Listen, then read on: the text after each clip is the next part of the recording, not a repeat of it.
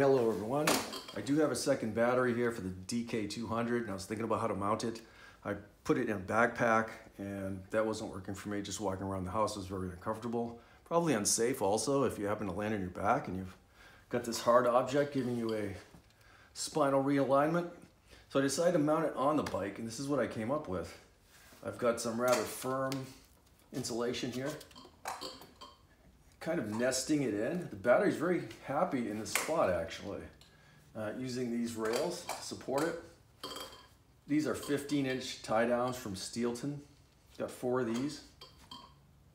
Put a little bit of foam back here because just to limit its movement. So this will move, it will flex. But when you ride it, I can't feel anything. So I took it on a 40-mile ride and it worked perfectly. On that ride, I also had tape across the top just so these didn't move. And there's also another option. You can do a 21 inch to go around here, pulling it up and back so it doesn't have to contact the front battery. Here I've got a little bumper going. Charging up for my ride today. I'm going to try it again. It seems to be working perfectly.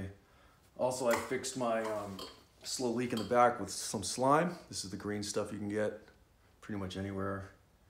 And half a dose of slime fixed my slow leak, so I'm pretty happy. All right, so what do you think? It's kind of got a nasty piranha, shark's tooth, Hellraiser look to it. I think it looks cool, and it's doubled my range, so just thought I'd share that. All right, be safe.